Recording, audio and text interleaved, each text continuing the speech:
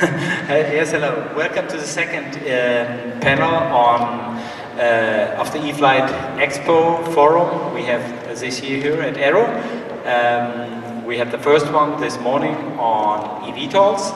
Now we're going to speak about the most important thing on electric aircraft, which is the electric propulsion system and the energy source.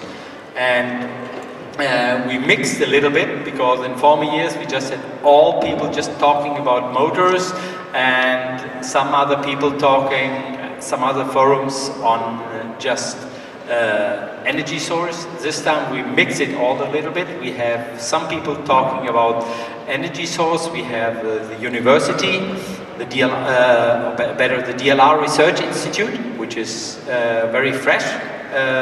So it will be some news for you as well, that we have a special institute now for this in Germany. And yes, just as a general information for you all, when you're interested in electric aviation, electric flying, together with the aeERO Fair, we released this guide on electric flying here on the show. There is in the middle of the magazine, there is a map of the show, and you find all the halls, and in the halls, which companies, which associations are in the halls, and can tell you information about electric flying. With this, I think, because the time is, you see I have a lot of speakers, and the time is short, so I hand over to Philipp Scheffel from the company APUS, who is working on aircraft with electric propulsion. You can see their first prototype in the A7 hall. And yeah, Philipp, it's yours. Tell us what you're doing. Yeah, welcome here on the fair. Nice to see there are some people around here. Yeah, APUS Group is. Do you see something already? No. I see it, but you don't see it. Come around.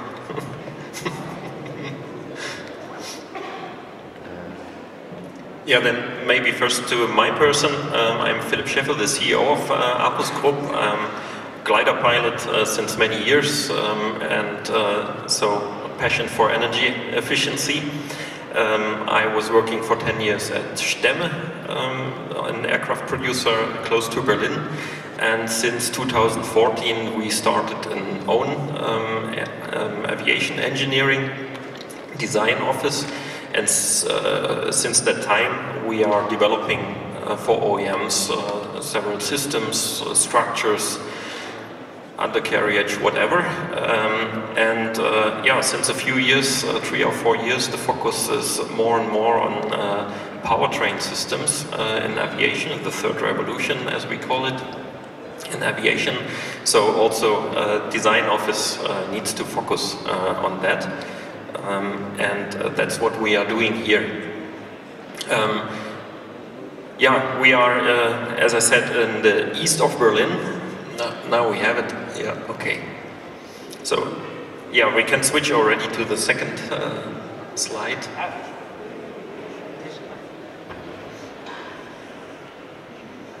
Yeah, that's the privilege of the first speaker. Everything can be tested with me. So, yeah, what you see here is one of our projects, this APUS i5 cooperation project with Rolls-Royce. We are developing together with partners powertrains up to 1 megawatt and test them on a platform that is capable to do it. And yeah, this is one of the projects what you see here on the first page. Yeah, since we can focus on those powertrains, we set our goal, and the goal is to fly totally emission-free within the next 2 years. And we figured out some solutions from the whole spectrum, and our solution is hydrogen used by the fuel cell. And yeah, that's what we are doing in APUS. As I said, we are close to Berlin, east of Berlin in Strausberg. Nowadays 35 engineers there. We have a workshop to produce whole aircraft structures, whole airframe, and so we do design, certification until prototyping and flight test there. We are an EASA design organization, so we have some privileges during certification and making permit to flights, and also for the flight testing. That's some advantage, and yeah, some reference projects from the past, just to get a short overview. But I don't want to extend too much. I think there are some other speakers who want to present themselves too. Hello. Yeah. Okay. Thank you very much, Philip. And I'm sure I at least have several more questions, which we can do later. And we have also the possibility, that's why we try to keep it as short as possible, that you get just an intro, and then you can ask your own questions. So we'll have a microphone going around after the speakers have finished. Next speaker is from a company which we have on a very regular base in our electric events, the company Rolls-Royce. And Qinyin, tell us what is the latest development in your department at Rolls-Royce. Okay. So, hopefully you can hear me well. I don't have slides. Okay. So first of all, very nice to meet you here again after 2 years of pandemic. I've been a few words to myself. I've been a regular visitor of this show since 2012, and I'm very happy to be able to visit here again after 2 years of break. And here I'm very happy to meet my partners and also my colleagues and even my competitors here. So it's a very nice show, and I hope you are also enjoying it. For personal information, I've studied in Aachen and worked for DLR for 5 years. And also Airbus for 5 years, and in 2017 I joined the Siemens e-aircraft, and since then, since 2019, we are part of the Rolls-Royce Electrical community. And Rolls-Royce Electrical is a global distributed organization, and I'm very happy to say hello to our site lead from Norwegian in the public, and also from Hungary, Gergely. Raise your hand. So I'm very happy to be here and to be able to discuss with all of you.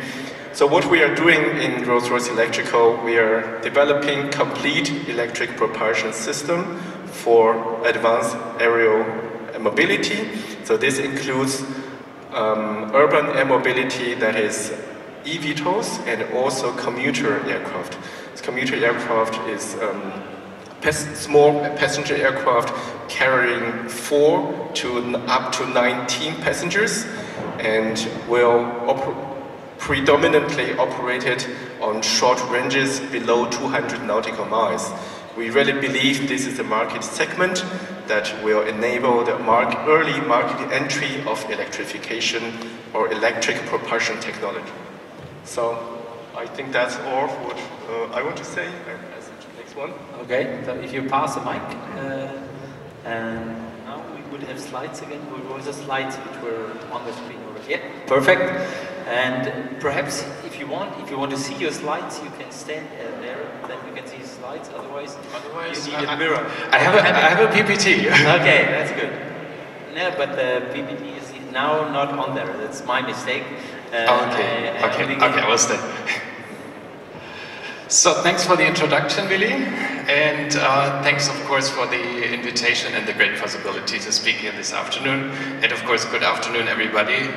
It's great to see the e-flight community unite again after the COVID times here this year at the aeAERO 2022 in Friedrichshafen.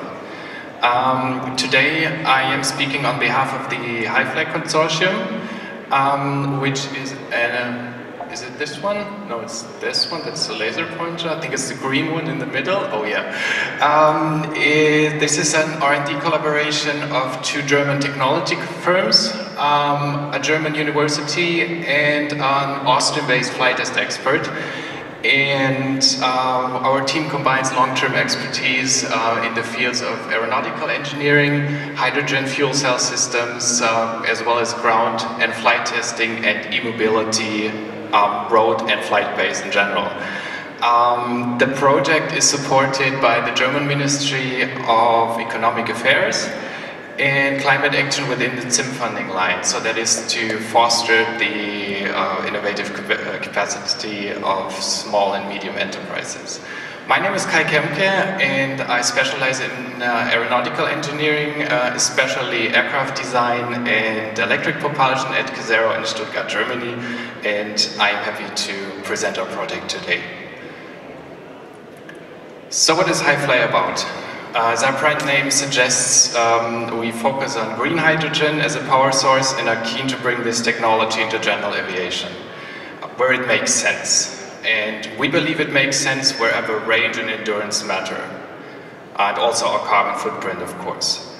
For example, to the private pilot, planning short, medium and long range cruising flights, cross-country flights, or to flight schools or clubs in need for flight time instead of time on the ground for recharging. And hydrogen can be the key solution to many of those problems we face with sustainable flight today. However, a few requirements must be met for a hydrogen fuel cell system to deliver a genuine alternative to combustion engines or batteries.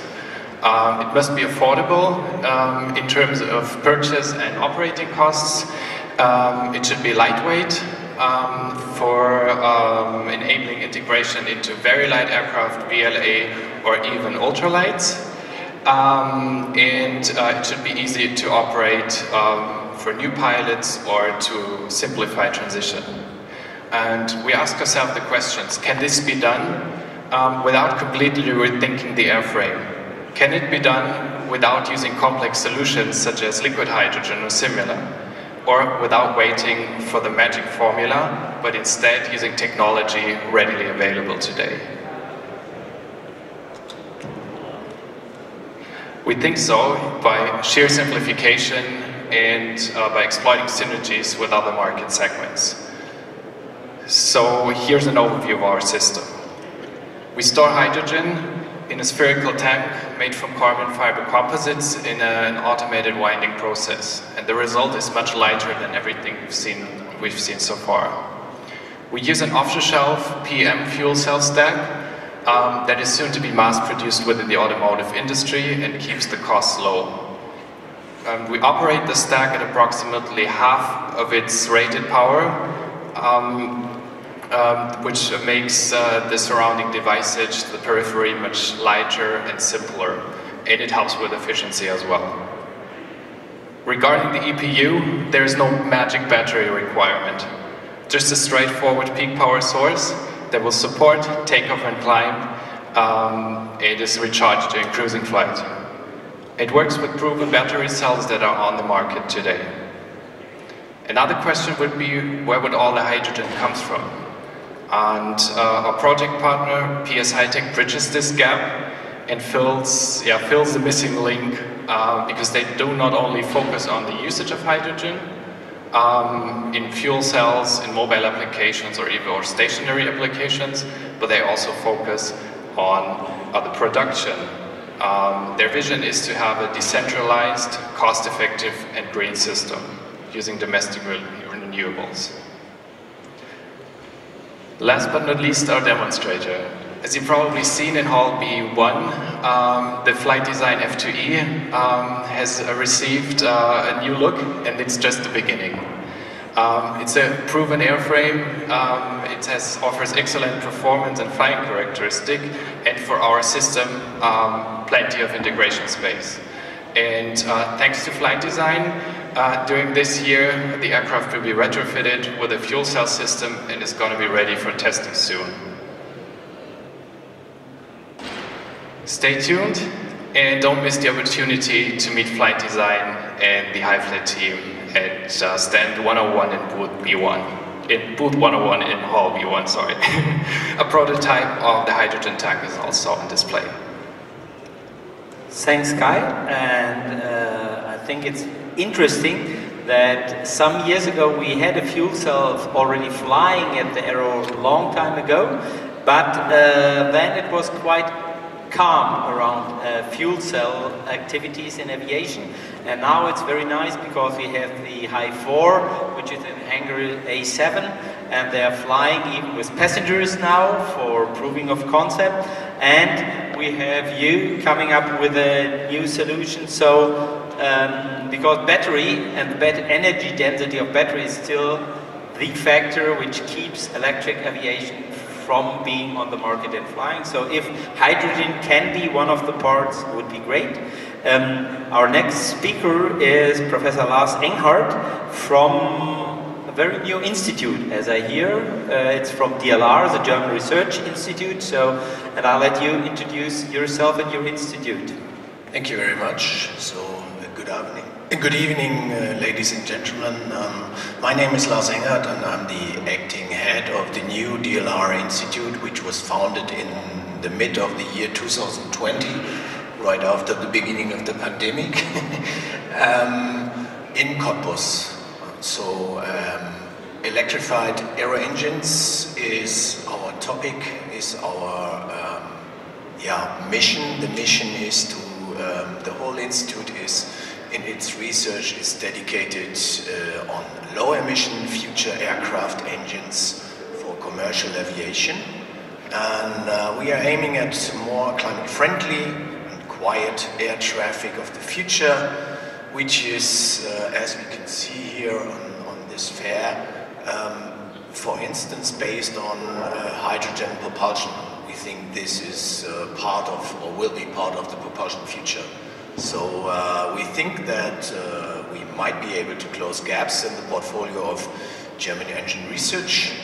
The whole thing is focused on propulsion systems with significantly, and this is one of the research topics, increased complexity and high requirements in terms of, for instance, in terms of intelligent control. So the future is brought with alternative aero propulsion, and the whole institute is scientifically orientated towards alternative, more extensively electrified aircraft engine. What we are planning to do is a holistic approach. You can see here our research profile, which starts off with the different components which will then be put together to form an architecture of novel propulsion systems. I don't want to go into detail of the text because other speakers are waiting to introduce themselves as well. Very important from our point of view, and I think most of you will agree on this, is aeronautical requirements. We really have to get this not only flying but also being certified and licensed, and this is something which is a showstopper from our point of view. So aeronautical requirements is really a big issue in terms of electrified propulsion systems of the future. Last but not least, and the environmental impact, of course, that's one of the reasons why we are all doing this. We want to lower or even reduce the environmental impact of future propulsion systems. I already spoke about control. Control is a big issue. We don't want to overwhelm the pilot of the future with complicated systems, so the control system plays a very important role in the future. And of course, because there is, all these systems are pretty new, though there's really the lack of models, and what we are going to do is erect experimental facilities to test and then build on the test results new models which allow to design or even pre-design such systems to be facilitated or focused on specified future aircraft. So this is my last slide, just to give you an idea what we are going to do in Cottbus.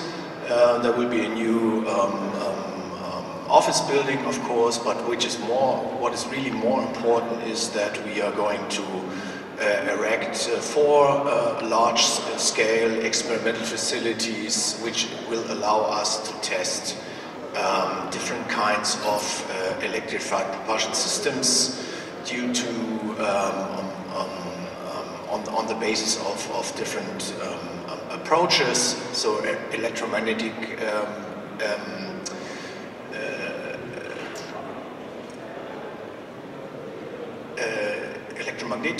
stuff is tested. Then we have high voltage. We are going to do tests on components, and last but not least, we want to build up a realistic environment where we will test the whole propulsion system under conditions, flight conditions in about 30,000 meter flight. Sorry, 10,000 meter, 30,000 feet flight envelope. So last but not least, currently the institute is newly founded. So we have around 30 employees at the time being. But of course we are hiring, so in the end, in 5 years, we want to become 150. So if you're interested in working on research in future propulsion, electrified future propulsion systems, please visit our booth in Hall A7. We are on the common Brandenburg-Berlin booth, and you can find someone there to discuss what our research of the future will be, and how you might contribute to this, to this approach. Thank you very much. Thank you. And just this telephone which was ringing, it's not from us. It was left here on the stage. So if you see anybody who's looking for his cell phone, it was left on the stage here. We'll keep it here, and I shut off the tone now, so it won't disturb us anymore. So, so we saw the research side on electric propulsion systems. Now we continue to motor, or say better, propulsion system design company, which is the company MGM Compro, and Jakob Henschel. He is head of marketing in this company. And so, Jakob, if you can give us, perhaps saying something behind which he will say, they are doing a lot. They're doing a lot of different systems, VTOLs, non-VTOLs, and I think they were the company which had the most different aircraft with their system already flying over the last years here at aeAERO. So now your presentation is up, and the stage is yours. So, thank you, Willi, for the longest presentation before I'm going to present. So, welcome everybody here at aeAERO Friedrichshafen. It's a pleasure for me to see you face to face after some time, and I'm glad to present to you who we are, what we do, and where we're heading. So, we at MGM Compro, as Willi already said, are the electric engineers who started basically 30 years ago with our own design of electronic speed controllers.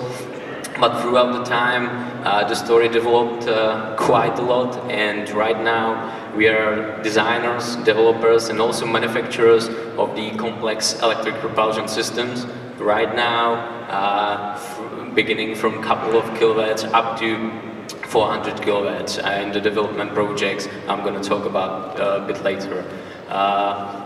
We have our own R&D facilities, as I said. We're 30 years on the market, even though our role developed throughout the time.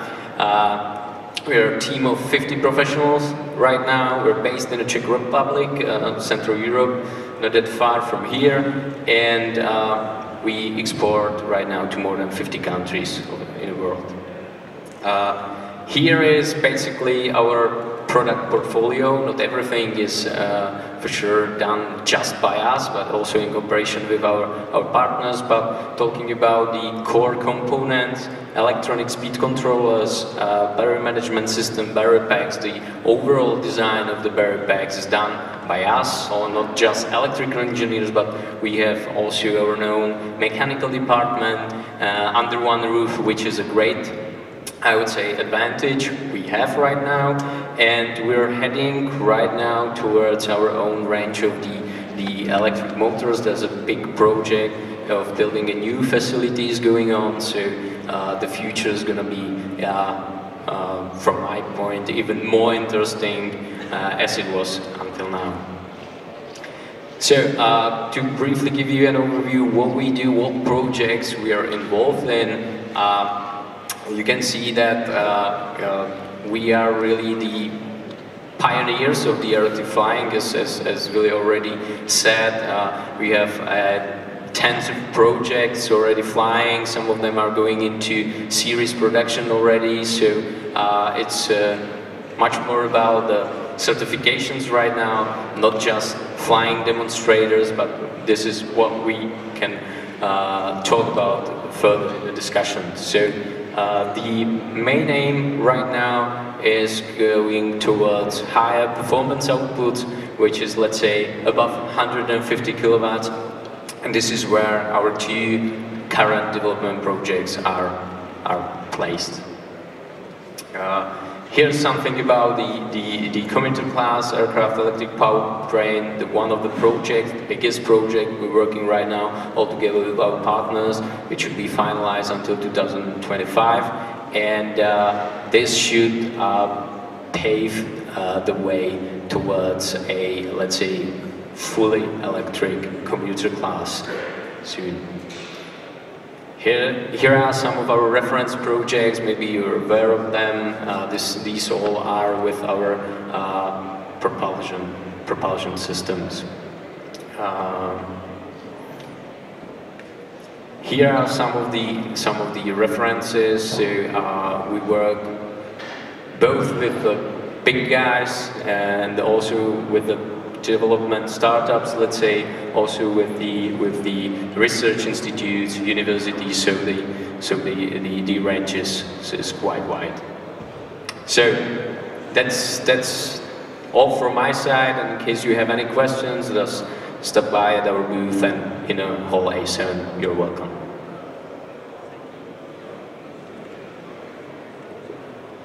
Thank you, Jacob. And if you have questions, you also can stay here and ask the questions soon after Ken will give us his overview from United States, because we always try to bridge a little bit the gap, which especially now in Corona times has become even bigger between, as we couldn't travel so much anymore. So VFS is an organization where you will give us some more information about it. And yeah, let's see. So I'm just waiting for the slide to get up there. So I'm representing the Vertical Flight Society. Some of you may know it as the American Helicopter Society. We were founded in 1943, and we're a community, really, of industry, academia, and government. We have 6,500 individual members and 180 corporate members, primarily working in the field of vertical flight.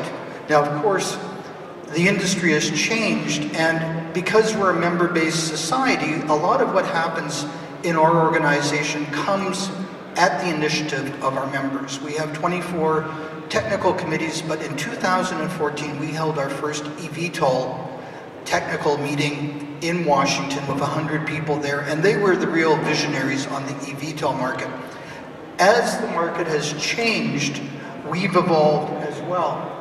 And what we've seen is a continuum developing within the eVTOL world of personal and package to short haul. And as the range and the payload range gets extended, we have changes in the technology and the configuration of the aircraft. And then what we've seen more recently is changes in configuration from eVTOL to eSTOL with distributed electric propulsion, and then to conventional. And at the same time, to address the payload range issues, we've seen the choice of battery electric, hybrid electric, and hydrogen electric to address either the endurance or the payload range. And there's this continuum, and we as an organization, much like, I guess, Uber back in 2016 put out this idea of ecosystem, that it wasn't simply the distributed electric propulsion, but it was also the infrastructure. As an organization, because we're industry, academia, and government, we've stretched in that respect as well. So one of the things that we did was in 2017, when the industry was still quite young, we started to track the programs. Our members were saying, what are all these things? They're traditional helicopter people to a certain extent. And when we put up the first eVTOL.news ledger of aircraft, we could only come up with about 8 at that time. I'm sure Willi had more, but to us, in North America, and I'm a Canadian speaking on the behalf of a US-based organization, we could only come up with 8 concepts. This is where we are today in terms of the concepts, and on our website we have every one of these. Now, not all of them are real. There's from the silly to the serious, but it tells you how this segment has exploded, and behind each of these programs, of course, is a propulsion system as well.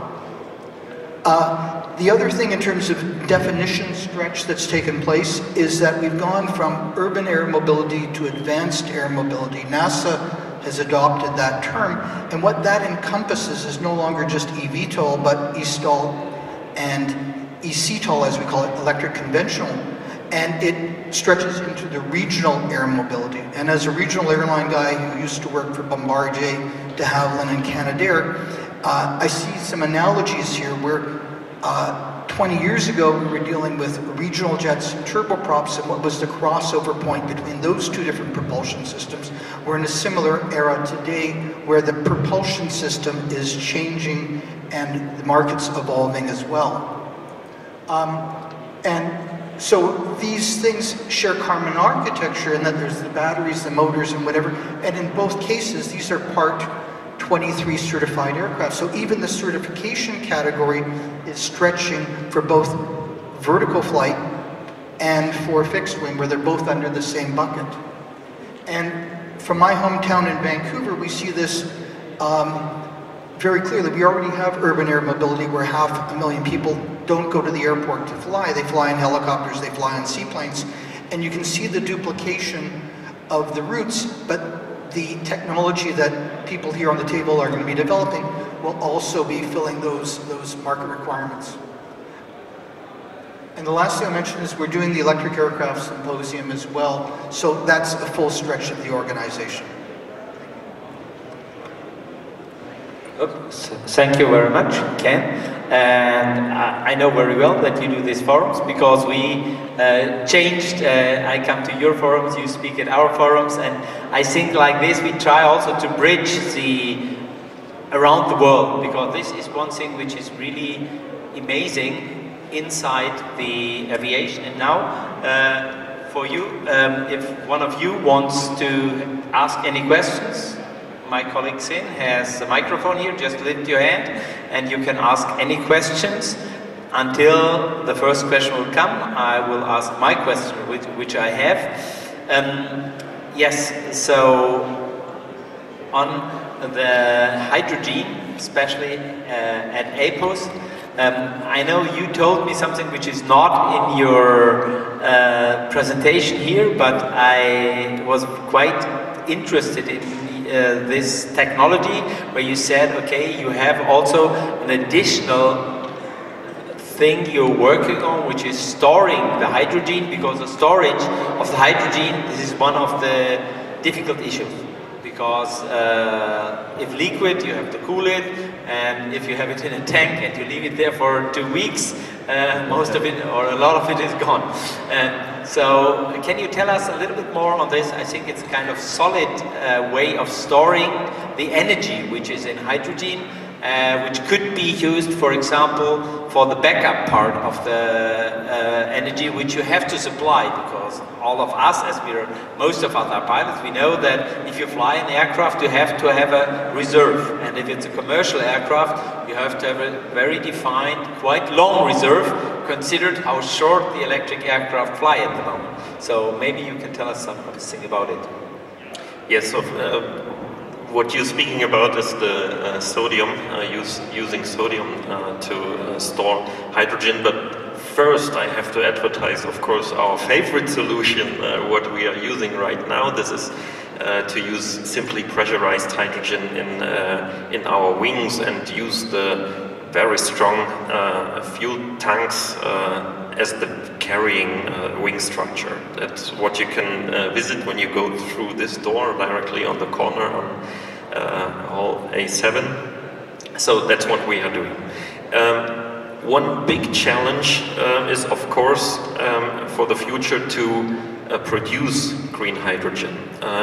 Today we have only 0.1% of the needed green hydrogen, or of the needed hydrogen is produced green. So we have a huge need to produce hydrogen. So we have to use all kinds of producing hydrogen what we can get. And one of those solutions is to use seawater by electrolysis and split the sodium from the chlor.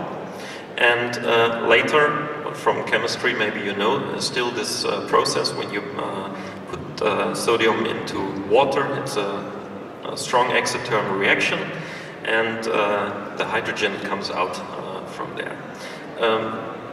So there are some advantages in this value chain of producing hydrogen in that way, and this should show only we are not focusing only on one solution for storing hydrogen, we are looking around.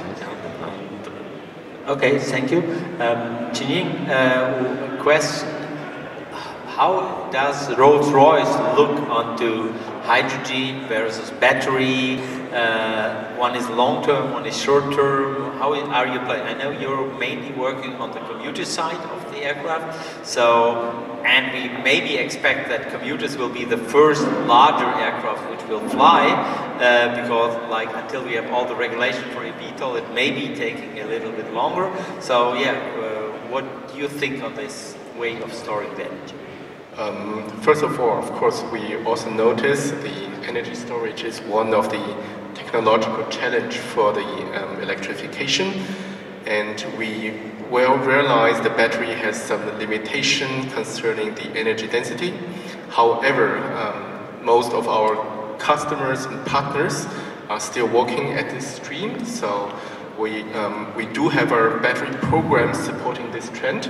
And also, I believe hydrogen will provide an option for the mid and long term, but for the short term, let's say towards the year 2024, 2025, this is still one of the most viable option for both for UAM and for commuter segment.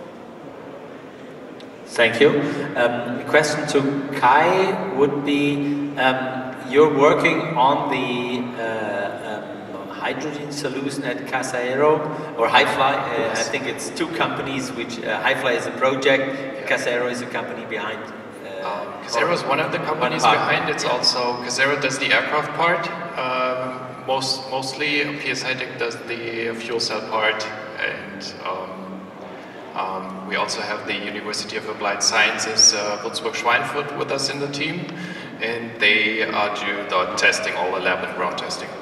And do you have you mentioned the F2E as probably first project you're gonna have there. Are there also, for example, VTOL projects where you think of using this kind of the technology, or is this more further out? I think it's more further out, especially for our solution, because we try with a simple and small fuel cell stack, small and compact system, just to get the thing into the air. And as we all know, VTOL uses a lot of energy. In aircraft is so as well, but only for takeoff and climb. And the power demand is much lower. So you've been speaking about 150 kilowatts, which you are targeting right now with the electric motors, with the EPUs. We stay around 60, 70, just for having the dimension for that. Okay, I would have a question which is going still a little bit on the topic of hydrogen. Professor Engelhardt, you have there is a DLR institute, or there are other DLR institutes which are working on fuel cell technology.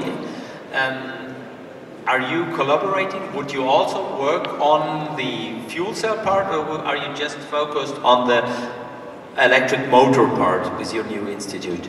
No, the new institute is dedicated to a holistic approach, and I would say that most of the institutes which are currently active or were currently active before this new institute was founded, they are looking on electric flying or electrified aero engines from a bottom-up approach, and we are looking more from a top-down approach, which means that these other institutes, most of them, they are looking on the development of the fuel cell technology as an energy source, and we are looking from the perspective of the whole aero engine, or even more important, aircraft, and see whether the integration, how the integration takes place, how we get this new novel propulsion system into a specified aero engine, into a specified system, and how these two components interact with each other. So is this, we have to specifically design a propulsion system, and of course the airplane around it, and then there's an interaction between both, and this is the integration task where we will spend a lot of research on. And we think that this is an optimization loop which takes time and development, of course. Okay, thank you. Jakob, a question to you. Have you been involved, as I know you worked with very different projects in different countries, also in fuel cell projects, or let's say electric aircraft project where fuel cell were the power source already, or are your project up to now just basically working with batteries? Yeah, we have to take it the same as Rolls-Royce said. We have to take it from the customer's perspective first, as SME, and there's no other way, to do it. So, majority of our projects is battery-based, lithium-ion, lithium polymers used the most, and regarding hydrogen, yeah, we see a great future in it, definitely. But from our point of view, there's no time to be wasted, from our point of view. Don't take it personally, we don't have that much governmental money to be spent, and we have to be backed by our own money. So that's why we are market driven, that's why we have customers, and that's why our projects are battery based. Okay. Even though it has a lot of disadvantages, which is obvious. Yeah, I think there are a lot of indications right now that governments around the world are going to put more money in all the thing around the hydrogen, all the chains, production, storage, and propulsion system for cars and all different other things. So maybe we'll see more in the coming up years. I would have the last question on hydrogen now to Ken. I know the VFS also had a panel, or I think it was a weekend of research on hydrogen. We all know ZeroAvia, one of the more famous players around there. Are there other companies working on concrete hydrogen fuel cell projects in aviation you're aware of? Yeah, what VFS did was about a year ago we formed a hydrogen council. That organization is now split in two, one focused on the OEMs and the vehicles, and a second group looking at airports and infrastructure as well. And we were holding monthly meetings, virtual meetings of course, which actually were quite beneficial to grow the organization, up to maybe about 300 people. And it was at the end of March in Long Beach that VFS had a hybrid event, about 100 people on site and 30 people virtually, focused on hydrogen in aerospace. ZeroAvia, of course, had announced in late last year a number of different partnerships with de Havilland, with MHI, RJ, with Alaska Airlines. Universal Hydrogen is another company that's looking at retrofits. In both cases, they're looking at 19-seat to say 70-seat capacity regional airlines. There was very early on an eVTOL company out of Massachusetts that was looking at hydrogen, and I think maybe 4 years ago, Urban Aeronautics in Israel was talking about leapfrogging battery systems from turbines to going to hydrogen. What you're seeing, one of the reasons this is happening, the Biden administration announced $1 billion support to hydrogen infrastructure in the US as part of the stimulation, the $1 trillion budget.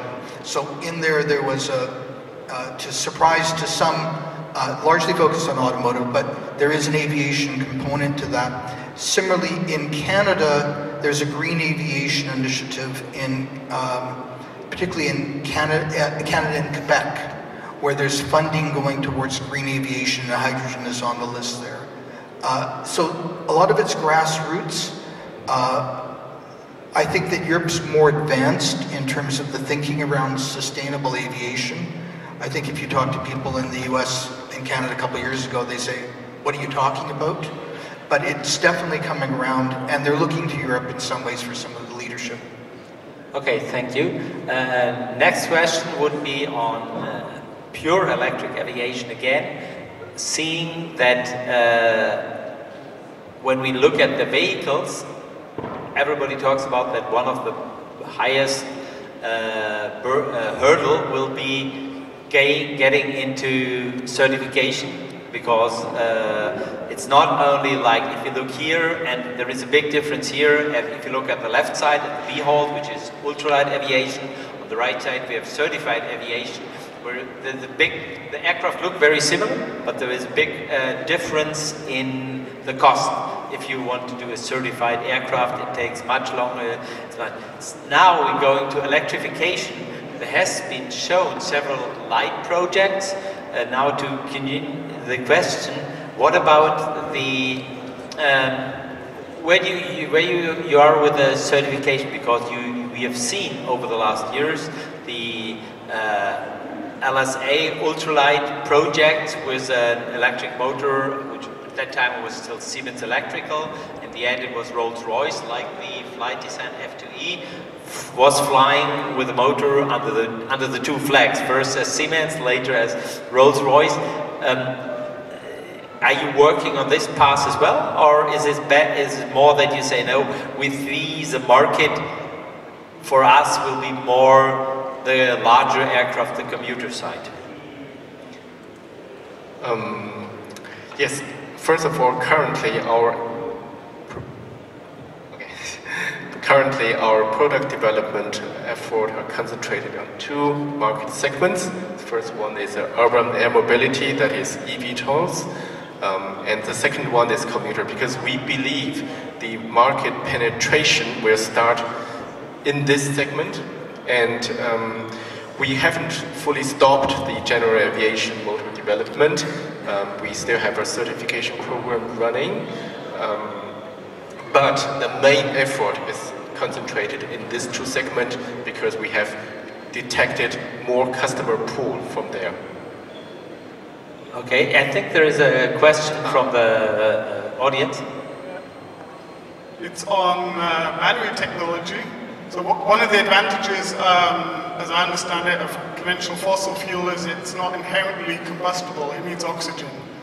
So when we have battery technology, they can, as far as I understand, like burst into flames if there's a short circuit. So my question is, how big of an issue for all electric flying is this, or how do you deal with this? Because safety is one of, in my experience, sometimes the deciding factor of whether you can use a technology or not.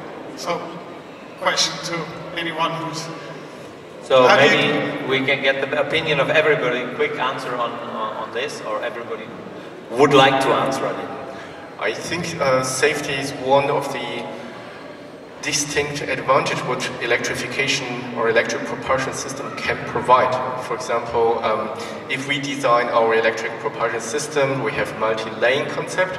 That means in case of a single failure, if it's a 4-lane architecture, you will only lose 25% of the achievable power, and which will still make your aircraft by far much more safer than a conventional combustion engine, because you probably don't have this separation of power delivered so conveniently. So that's my opinion. From experience with automotive, we know that batteries, which are, I think, the main risk associated with electric propulsion, can be quite safe, and car fires related to driven kilometers are lower with batteries than are with conventional cars, and I think we can keep and even increase the level of safety in the aviation world.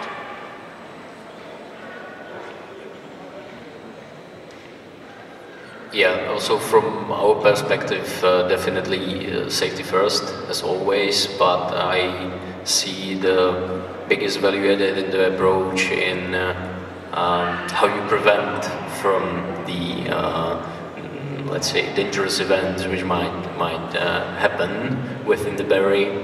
It's about the sensors, it's about the battery management systems, you know, how you collect and evaluate the data, how you react on the situations before something fails critically.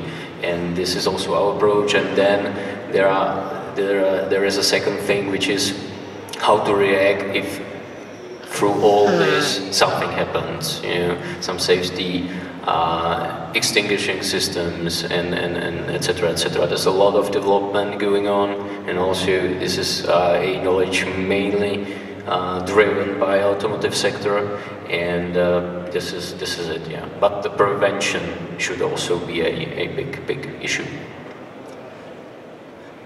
I'll just add that we're in an unusual sort of interim period where the existing regulations regarding motors and fuel systems don't accommodate electric motors and batteries, but the regulators, of course, are very focused on how to address it, whether it's through special conditions or writing the new rules.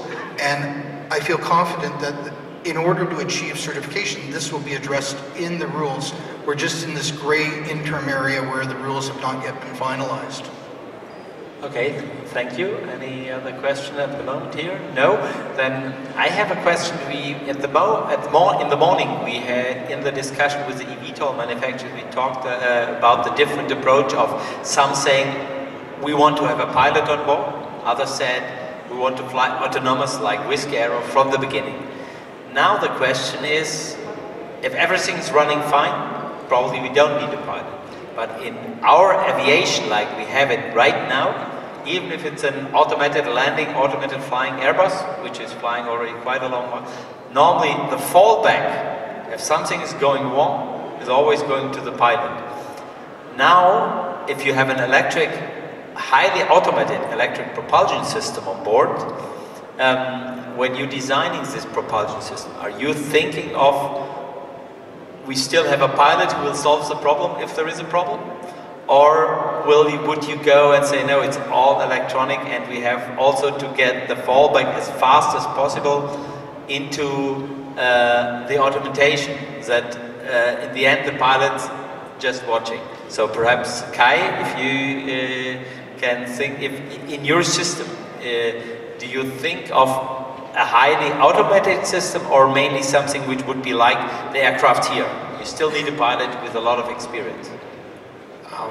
Our system is designed for ease of use, of course, and it should work the controller should work in the background, meaning the aircraft should be flown like a conventional electric aircraft. So the fuel cell system would be controlled in the background. We have some safety features. What I believe should, especially for CS certification, should be implemented is just in case if the fuel cell system fails, like you always have a sufficient reserve, whatever it may be. I would suggest at least the go-around and the traffic pattern inside the battery if the fuel cell system fails, and otherwise the other way around. Okay, thank you, Professor Enghard. When you do your research or you plan your research there, are you mainly looking at the efficiency of the propulsion system, or would also things like this fallback, autonomous flight, or as much as possible autonomous propulsion system be a question of your research? I think the first priority will be efficiency and environmental compatibility, and I would say, low emissions, of course. This is the first priority. The second will then be that the handling, so that safety and security is really the big issue. And after this, of course, if control works, we can look at autonomous flight. But as we are focusing on regional aircraft, I would say at the time being, we are looking at piloted systems. So that's the state of the art we are looking at. And from my point of view, if everything works and is certified, the next step will be to think about autonomous flight. But I'm not speaking about general aviation in this case. That's clear. Qinyin, on this question, as Rolls-Royce, you're working with VTOL, and a lot of people in the discussion of the efficiency of VTOL, they say, okay, the end goal must be the autonomous because it gets the aircraft more efficient. If you fly VTOL, if you fly passengers in a small aircraft where you have 4 seats, 3 seats, if you can get rid of the pilot, you get 1 more seat to sell, which makes a better business case. Is this discussion, or do you leave this discussion at the manufacturers and say, okay, we deliver you the propulsion system you want, and if you wanted to have it, also the fallback situations handled autonomously, we incorporate this? So first of all, if you talk about business case, I think the autonomous flying, if there is a lack of certification basis and or the regulatory bodies, I don't think there's a business case inside for short term, that's for sure. So we deliver our product into, want to deliver into an existing market. And we want to, of course, help our customers and also the airframers to be able to deliver this kind of autonomous flying system. And the electric propulsion is inherently easier to control, and or the autonomous control is easier to implement. And so our contribution is in that in the first place.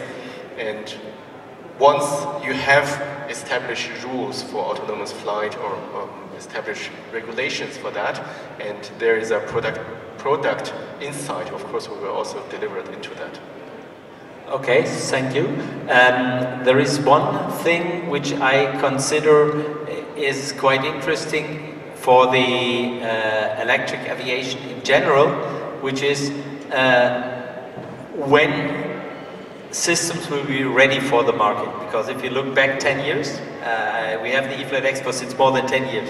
And 10 years ago, people were saying, yeah, in 3 years, we have our products on the market.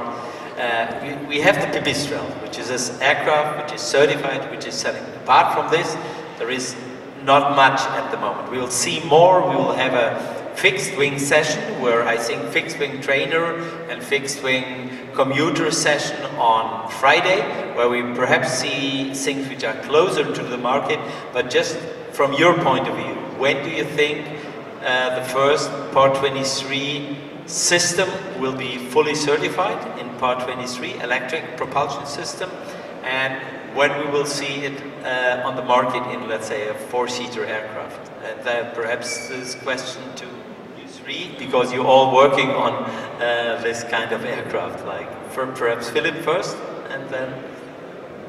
Yeah, of course, we are always very optimistic. I see here Axel Lange, when you started with hydrogen powertrain maybe 15 years ago, when somebody asked you at that time when it will be certified, what would you reply? We always reply in 2 years. And this is the same in here. No, we really think so. Our aircraft the powertrains are running. We are working on that, and the goal is in 25 we want to have certification. Special conditions are there on that. At least when we don't talk about autonomous fly, only about the powertrain, there's a realistic path. Yeah. Okay. I think it's usual if you have a new technology, everybody probably know the hype curve of Gardner curve, that you expect high expectation that somewhere you will have the valley of tears, but I think now somewhere you will also then reach the constant expectation where all the stakeholders come to similar conclusion where the system could be certified.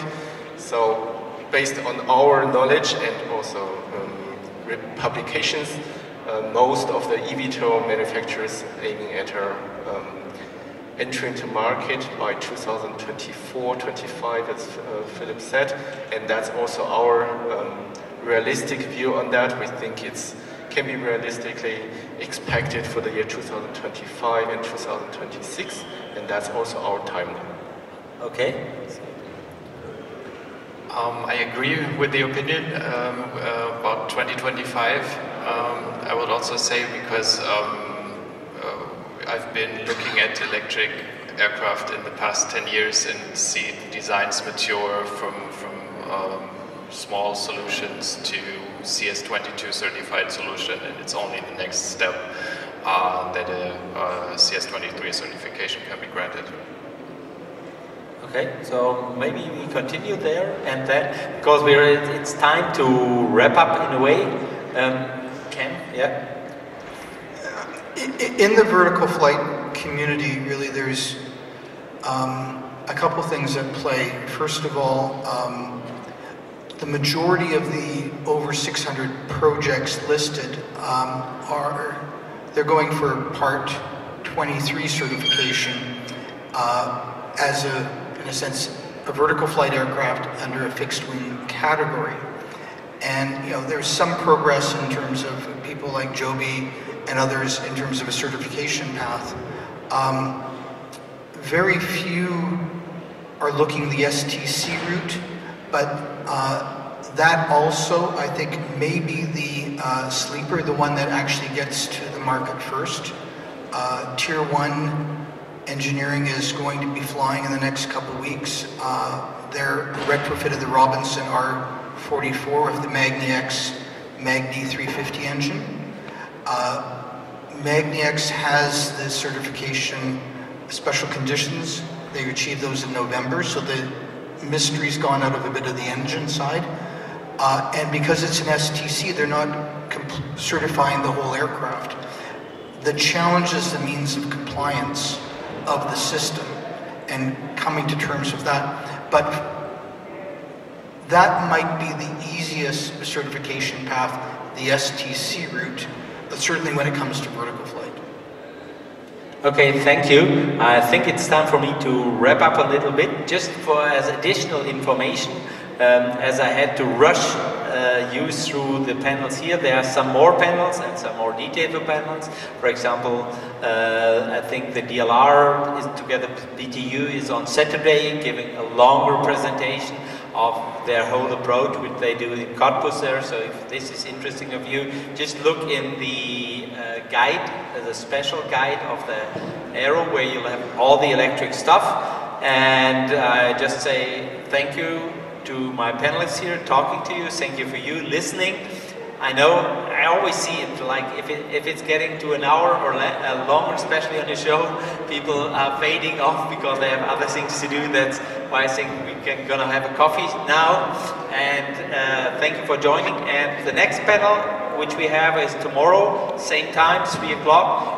On enablers for electric aviation and eVTOL, which are all the other subjects apart from the propulsion system, which are still on the plate and have to be fulfilled before the electric aircraft take off. Thank you very much.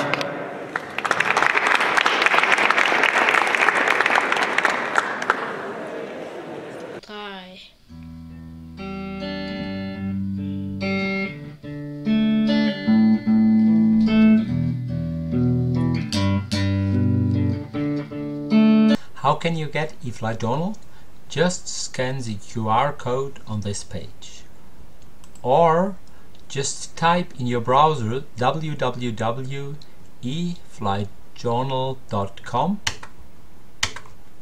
Then you receive the page with the latest online news on electric flying, eVTOLs, and everything which is connected with electric mobility in the air.